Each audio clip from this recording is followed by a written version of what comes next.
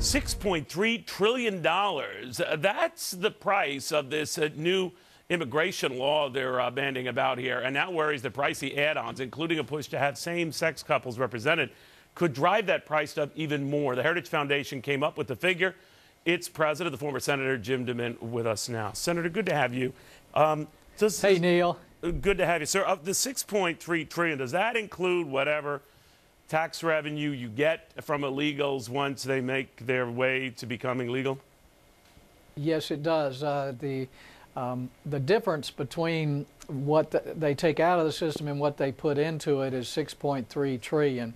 So there is certainly some taxes paid and some new revenue when they become legalized, but they actually take more out of the system once they become legal. And over a 50-year period, Neil, this is something they're not talking about. They're trying to talk about a 10-year window.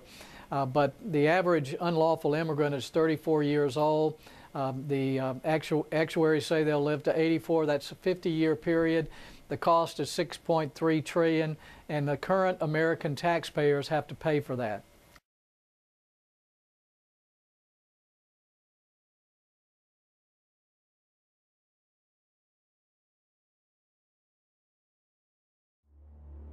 Easy scapegoat to go and have people go point the finger at that and says, oh, our budget is out of whack because of illegal immigrants. It's not. Our budget is out of whack because we have self-inflicted wounds that the legislature and this state has never really sat down and had the will to go and make the necessary changes that need to be made so that we live within our means. And I think it is also the federal law that requires us to go and provide the services for undocumented immigrants.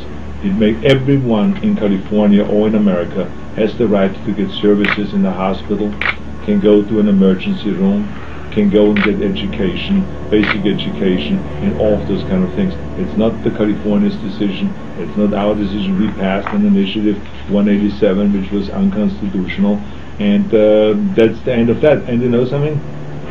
As far as I'm concerned, I'm happy that they can get the services, because I would like to have the services if I'm somewhere in another country.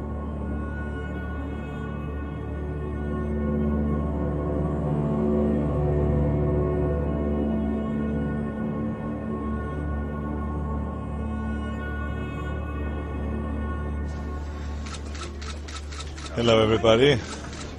What is it? It's good afternoon. Very good, very good. Well, let me just bring you up to date of what's going on with our negotiations. I'm sure you're all curious about that. We have, I think, come a long way.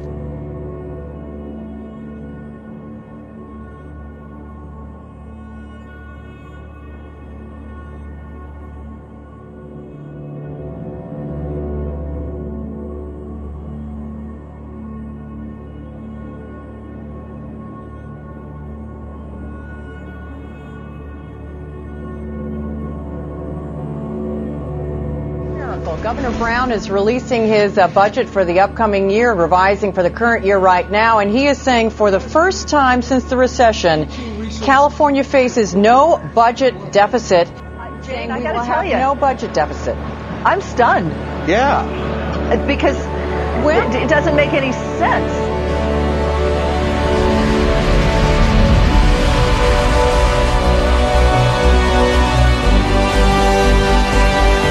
I, Arnold Schwarzenegger, do solemnly swear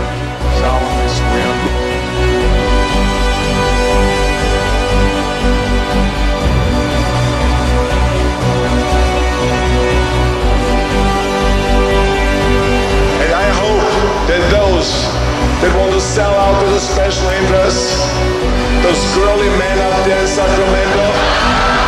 Well, let me just reiterate to all of you that if you think that you can do this budget without any increase in revenues, then you have a big math problem.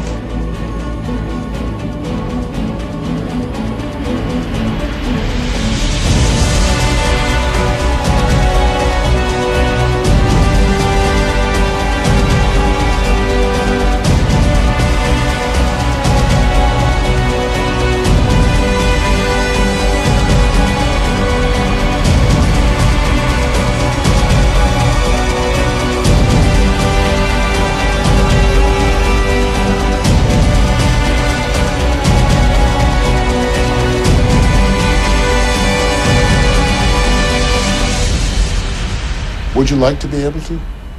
Would you like to see an amendment to the Constitution